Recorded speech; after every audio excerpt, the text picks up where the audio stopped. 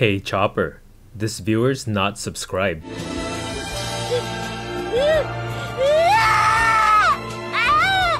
Car D Kaizoku. This video is sponsored by Card Market, Europe's largest online marketplace for trading card games. This video is sponsored by Sleeve Chief.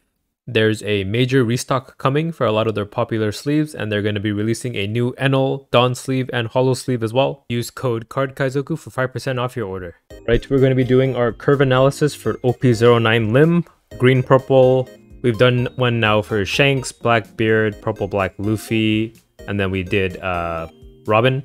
Yellow purple Robin was our last one, so now we're doing Lim. After this we have Buggy left, so hope to get all these done before 09 officially drops. But yeah, the nice thing about Lim is that I do believe all the Odyssey, which is her archetype, all the Odyssey type cards have been revealed. I don't think there's any more. So yeah, unfortunately, the theme of 09 is, you know, Yonko, the 4 emperors, and there's 6 colors. 2 colors get left out. They don't get a 4 emperor in their color in this set. And it is yellow and green, so yeah. There's no big boss monster that is yet to be revealed for Lim, I don't think. So with this curve analysis, I think it's going to be a more complete analysis of it. So without further ado, let's take a look at the leader card. So green purple Lim is a dual color leader with 5000 power and 4 starting life. Her leader ability reads, your characters enter play as rested. Activate main once per turn, you may rest 3 of your Dawn. If you do this, you can set one of your Dawn from your Dawn deck out as rested, and then you can play a 5 cost or lower Odyssey type character from your hand. So it's a leader that cheats out characters for cheap. It's kind of like how Iceberg worked, except your leader can attack, right? Lim can attack, but it's more of a cost to cheat something else out. But 3 Dawn for 5 is still like a 2 Dawn discount, and you ramp doing this too. So like the main caveat or main like gimmick of a Lim deck is that all the characters you play come out rested, so they're able to be attacked the turn that you play them. That makes it really easy to starve a Lim out. So I guess that's the drawback from being able to play out stronger characters early. And yeah, her card pool just revolves around that 5 cost or lower kind of sweet spot. So that does mean you're playing around the mid game a lot, and then your late game will be filled with you playing out like 2 characters a turn, akin to like how purple Luffy works. And yeah, Lim and the other character Audio, they're from the One Piece Odyssey game, which I have not played, so I have like no emotional attachment to this character. I really don't even know who she is, or whether that characters coming into play rested is like flavorful and part of her like identity in the game or not. But yeah, let's just treat this as like a card game mechanic and not put our feelings about the characters into play here. So let's take a look at the odd curve first. So odd curve will go 1 Dawn, right? We're going first. There is no 1 cost Odyssey type card, so this does seem to be a turn 1 pass kind of deck, right? The searcher in this deck is a 3 cost, which I will show next turn. So we pass, your opponent goes to 2 Dawn, it goes back to you. So you're at 3 Dawn now. You can start to use your leader ability actually. So at this point, you probably want to swing with your leader first. I'll even indicate now, I have the power to do so. So swing leader 5, and then you'll use your leader ability, tap 3 Dawn. I'm too lazy to tap the Dawn, even though I tapped the leader. So tap 3 Dawn to cheat out. You can cheat out a 5 cost, or you could just cheat out the searcher. I think early on, what would you want to do?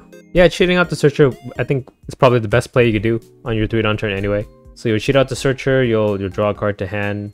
That's a Odyssey type character. Because what the Lim searcher does is you can on play look at the top 5 cards of your deck for an Odyssey type card. And then it even has an end of your turn ability. If you have 3 or more rested characters in play, set this character is active. But at this point, Lim will be the only one out, and she does come into play rested. Then you'll ramp 1 rested Dawn, so you'll be at 4. And then it passes to your opponent's 4 Dawn turn. It passes back to you. I think it's worth it to protect the Lim if you can. Because what you can do on your 6 Dawn turn is, let me refresh here everything. So we go to 6, right? 6 Dawn. So here you can play a 3 drop and play your leader ability to do something. And here's where you have a lot of options to use your leader ability, right? There's no like set curve. There's no like 5, 7, 9, 10 Dawn kind of curve. Since our deck revolves around playing whatever 5 cost or lower Odyssey type card we have in our hand at the time. It's variable in that regard, so you'll just probably want to play like the thing that gives you the most value at that point in time. So what I would do if I had these optimal cards in hand would be to, let's see, I think we have leader ability first. So we'll 3 Dawn to leader ability out to a Sabo. We can set him up for next turn to draw cards for us, because what Sabo does is he's a 5 cost 6k power character, and then when attacking once per turn, if you have 3 or more rested characters in play, draw 1 card. So we're going to play out 2 characters this turn so that we'll have the 3 characters to draw with next turn. So leader ability cheats him out, you get a rested Dawn. So these 4 here are rested. We ramp up to 7 at this point. Then with the 3 remaining Dawn, if you had another Lim, you could play it in search, or if you have this other 3 drop, Trafalgar Law, you can hard cast them for 3. So that's all the Dawn for the turn. And what Law does is 3 cost 4k power. On play, you may return one of your characters to your hand. Then you can play up to a 3 cost or lower Odyssey type character other than another Trafalgar Law from your hand out into play. They make it seem like you have a big pool to choose from in this deck, but it's really only this Lim searcher, right? Lim and Law are the only 3 costs that we run that are worth running, I think. So you'll bounce Lim back to hand. Oh, you would have attacked with her first, so don't forget to attack first. Bounce back to hand, replay her, and then you can search again for another Odyssey type card added to your hand, and then swing with your leader if you already didn't at this point. Yeah, you want to swing before you play these 2 characters out, by the way. So that's our, what is this? 7 Dawn turn. We'll end the turn with 7. We started with 6. It passes to your opponent's 6 Dawn turn. They'll do whatever they do. So, oh, these 2 would have came out rested. Yeah, all your characters come out rested. So Law is probably going to die since he's a 4k base. Sabo is a little easier to protect. He's probably a high priority kill target too because he draws you more cards. So you'll want to expend counter to save him if you can. And then Lim, I guess you could let Lim die. You already got 2 searches off with her. So let's just say they're starving you at this point, right? So you want to lose characters so that eventually they'll attack into your life. Oh, but also if you did want to like make it easier for your Sabo to attack and have 3 rested characters, you could maybe expend counters to save them, but I think that would take every counter out of your hand. I think it might be okay to let them die at this point. And you have your Sabo at least. You want to protect your Sabo. So yeah, your opponent does that. It's your 9 Dawn turn now. Most likely we would not have taken any life because we always had a character on board for your opponent to attack, right? So they can starve you really easily. That is fine because we're now at 9. So at 9, what we can do, again, the more Dawn we have, the more options we have, but the one that I think might be the biggest impact would be to play Audio for 9. What Audio does is, on play, if your leader has the Odyssey type, set up to 3 of your Dawn is active. He's a 9 cost 9k attack character, by the way. And then on your opponent's attack, once per turn, you can rest one of your Dawn and buff any leader or character for 2k, right? It's a free 2k counter for 1 Dawn. So we'll pay 9 to play him, so 9 are rested. And then we get 3 back as active. We can use our leader ability with this. And Audio comes out rested too, by the way, because of our leader ability. So 3 Dawn, leader ability, we ramp 1 rested Dawn, not that it matters, but what we can play for 3 Dawn from our leader ability is, I think Nico Robin would be pretty crucial at this point in time, right? Because your opponent goes to 8 Dawn on their following turn once it passes back. So if it was like Lucci, they have access to 8 cost Kakamori to start removing your board. Robin helps prevent that because what Robin does is 4 cost 5k power. On play, if you have 2 or more rested characters in play, until the end of your opponent's next turn, all of your characters with the Odyssey or Straw Hat type can't be KO'd by effects. And then since she does come out rested herself, she counts as that 2, right? So you have Robin and Audio rested. Your board is immune to KO since they're all Odyssey type characters. And then at this point, you can swing with your Sabo, right? Swing with Sabo, you have no more Dawn to use, but so 6k. Sabo, you have 3 rested characters, you draw a card, and then you can swing with your leader too. And then yeah, your board is immune to KO, they just have to be defended against with counter. We won't have counter for Audio to make a 2k counter at this point since we tapped everything for this play. But since we let this Lim and Law die last turn, we should have a healthy amount of counter in hand to be able to defend this board. So yeah, passes to your opponent's 8 Dawn turn. If they had a Gecko Moria, they may not play it. It's awkward for them, right? They can't get their Lucci combo off to kill any character on board. They can't use Kaku or anything, or Shigan, or Jack, right? You prevent Jack too. But against Red Purple Law, you're not as lucky because Robin prevents KOs but doesn't prevent bottom decks, so be wary of that. But against every other color that doesn't have a bottom deck effect, Robin is a really strong play for this turn.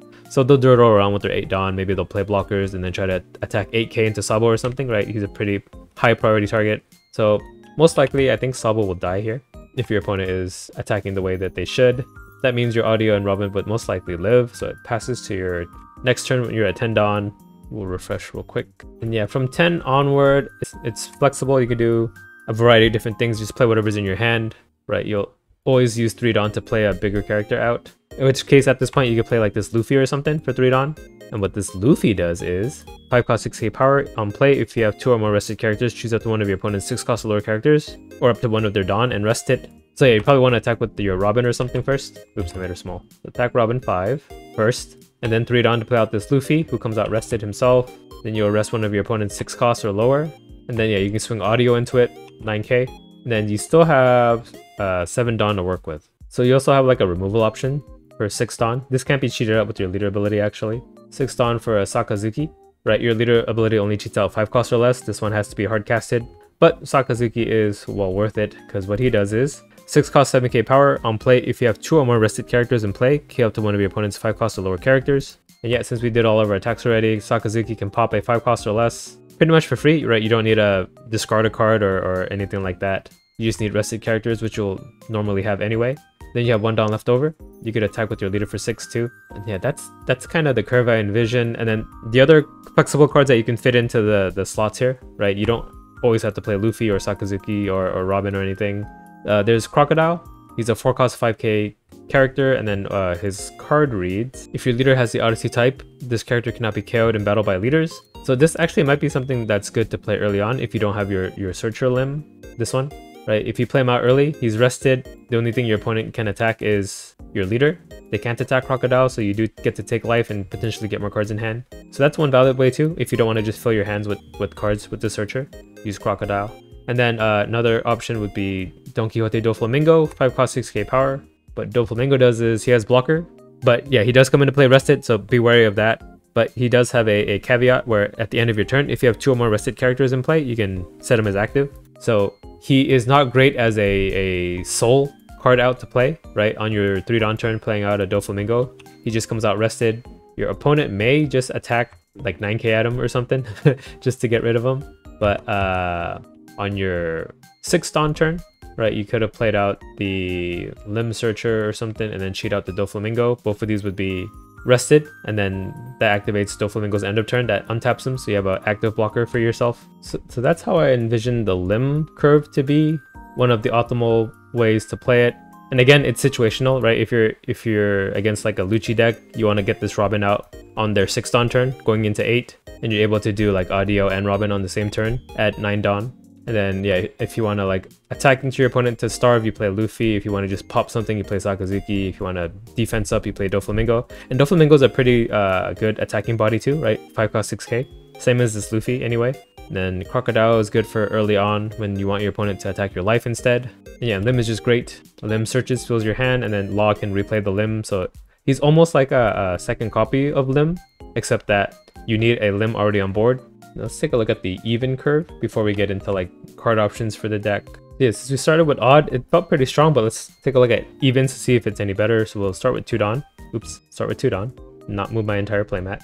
So yeah, we have no 2 Dawn play, so it might be a 2 Dawn or turn 1 pass kind of leader, whether you're going first or second. So your opponent goes to 3 Dawn at this point. They'll do their thing. At this point, they will attack you, so you could get a card in hand this way, unless they really want to starve you out. But yeah, we'll have to see if that's the optimal way to play against Lim. So it'll pass back to you on your 4 Dawn turn. You'll want to use your leader ability, I think, right? Because it'll just discount. And even if you play a 3-drop with your leader ability, you ramp that way. So let's say we use our leader ability, get a rested Dawn. What would we play? Yeah, we could either do like the Lim Searcher or the Crocodile. Either one of these two. Let's show Crocodile this time since we saw Lim last time. So there's that, and then Dawn Leader, attack 6. Passes to your opponent. Your opponent's 5 Dawn turn, they'll do their 5 Dawn thing. This Crocodile is rested, but he cannot be KO'd by leaders. So if you did play a character last turn, I guess that character could attack into Crocodile. But a lot of decks don't run 3-drop 5k power characters or stuff like that anymore. Right, it's probably like a Searcher that has 2k power or something that can't touch this Croc, so more than likely he'll not be touched. They'll attack your life again, you can take another card in hand. Then they'll do whatever they do. For 5, it passes to your turn. Then you actually go to 7 Dawn. And Croc is alive. So that's 3 Dawn for leader ability. We'll separate the Dawn here, so that ramps 1. So what would we want to play? So your opponent goes to 7 next turn. So we don't have to worry about 8 cost Gecko Moria yet. Yeah, I guess now would be a good time to set up for Sabo, which I left in the discard by accident, sorry. And then we have 4 Dawn left over. I guess if we had a second Croc, we could play him out, hardcast him. Or we could just play out like a Lim. And then Search, that's 3 Dawn. If we have 1 Dawn left over, we could swing with our leader for 5. Yeah, Lim is probably our only option if we want to hardcast something, other than another Croc, that is. So that's that turn. It passes to your opponent. They're at 7. They'll do their 7 Dawn. These are all rested, so... Well, actually, since you have 3 rested characters now, Lim untaps. So maybe she wouldn't have died. Maybe just Law would have died. But yeah, we'll move on to this scenario since I already missed that in the odd curve. So... Croc can't be attacked by leaders. The character might try to attack into it. They'll probably just try to kill the Sabo. But yeah, since we took 2 life, we'll probably have the counter necessary to protect them. So I'm gonna assume all our characters are gonna live, right? We'll just counter the hell out of Sabo. So it passes back to you. You're on your, what dawn is this? 10 dawn now, right? Right, let me verify the dawn. So we were at 4, ramping to 5, and then 7 ramping to 8. Yeah, and then it would be 10 as I make this dawn look pretty. So 10 dawn, I guess we could do like audio for 9. And that gives us 3 active dawn back. So we have 4 to work with. We have our leader ability, so 3 dawn to play out. Now Robin would be relevant because they're going to go to 9. They could play their Gecko Moria or something like that. We even have dawn left over to use our audio's effect this time. Where when your opponent attacks once per turn, you could tap this dawn to counter 2k for anything, character or leader. Yeah, at this point, audio would be rested. Robin would be rested. You could attack with character Lim, attack with your character Croc. Sabo attacks. You have like 5 rested characters at this point, so he draws you a card. And then leader attacks too. So that's the even curve. And then at that point after that, you just play Luffy's and Sakazukis and blockers as you need them. Okay, I actually think I like the odd curve more, right? It felt more intuitive because you're playing that Robin out before their 8 dawn turn, and everything leading up to 9 dawn with audio felt like it made a lot of sense. So that was the curve. Let's talk about card options as I reset the board here for when I have to do my buggy one. I don't have to redo it from scratch. So the awkward thing kinda is that you only want to run Odyssey type characters in this deck, but if you fill the deck with all the available like good ones, which is what I showed on screen, yeah, let me bring them all back out. All these guys, it only makes up 36 cards if you run a full playset of everything, so you still got to fill out like 14 cards to make a 50 card deck. And yeah, it's kind of slim pickings for what else you can put in the deck. Let me make space to show what I think should go in the deck. So there's like a promo audio card. He is an Odyssey type character, but he's not in OP09. I think the only way to get him is if you pre-order the like remastered version of One Piece Odyssey, or like the, what is it called when all the DLCs are unlocked, like the premium edition, master edition, whatever.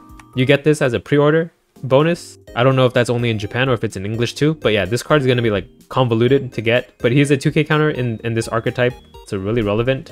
Oh, but there is an 09 2k counter, right? There's an ace card. Let me go over what ace does. He's 5 cost 5k power, 2k counter, and then on play, if you have 2 or more rested characters, you can rest one of your opponent's 5 cost lower characters. So just him being 5 cost means you can cheat him out. But yeah, it's 3 dawn for 5k power, which is not bad.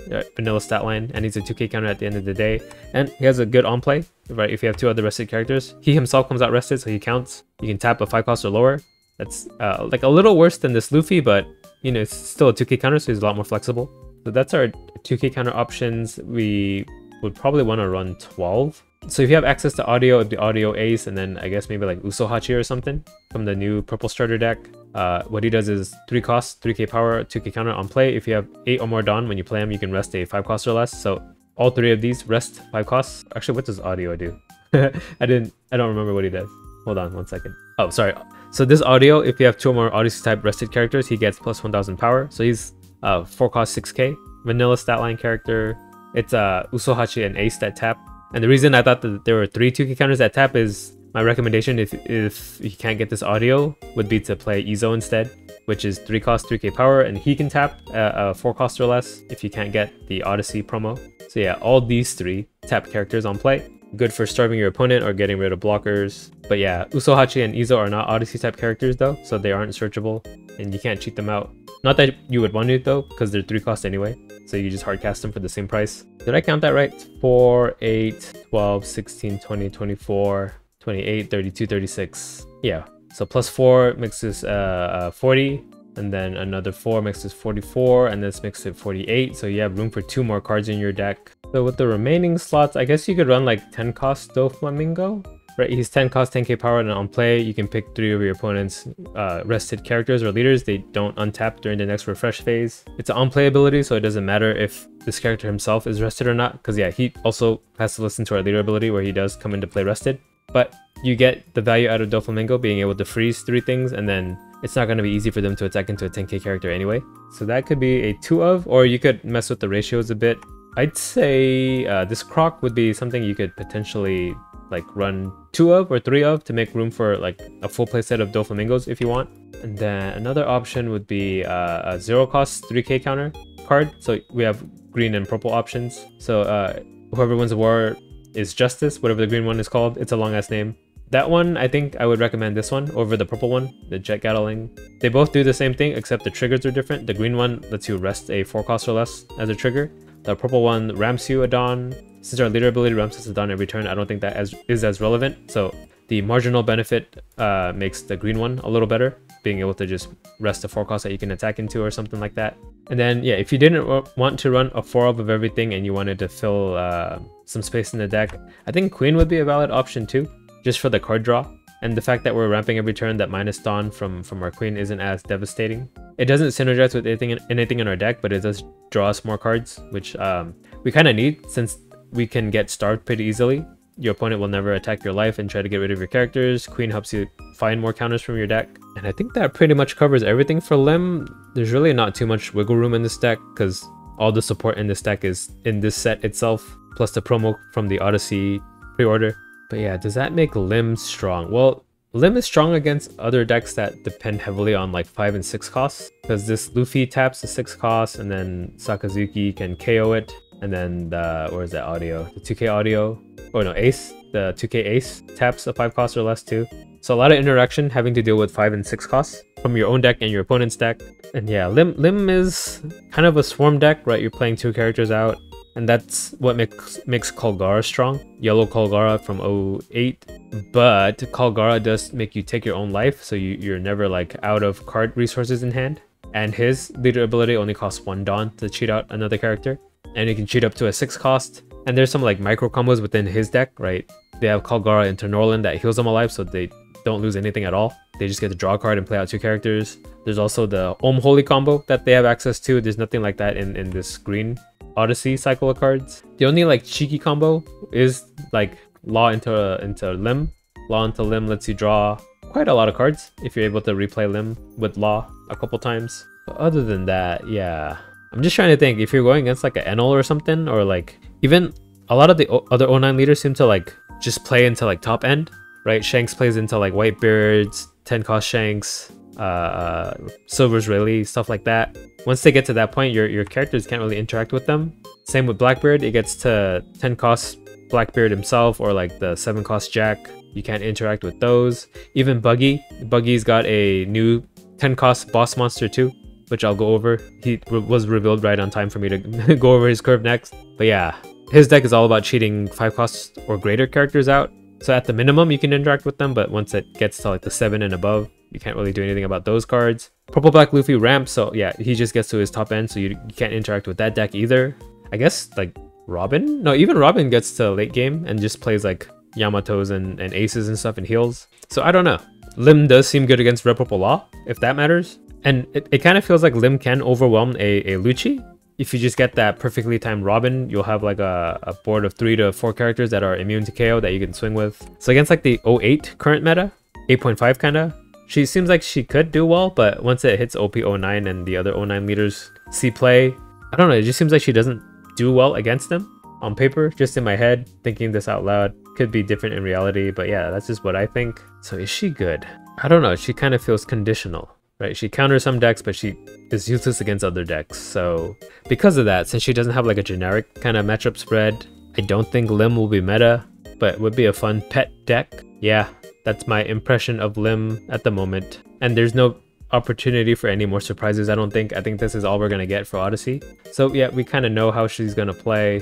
So yeah, that's my thoughts on it. What do you guys think? Do you think Lim is sleeper OP actually and I'm missing something? Let me know, educate me, and then I'll propagate that correct information going forward when I talk about Lim. You know, I have the capability to learn, right? I'm a learning machine. And yeah, if you like this video, if you like me doing these curve analyses, I'll keep doing them. I'll do it for OP010 too. OP10, O10, and whatever new starter decks too. I like doing these, they're kind of fun to kind of predict how the decks will play. Yeah, if you like this kind of video, like, comment, subscribe, it would be much appreciated. And thanks for watching, bye. Card Kaizoku.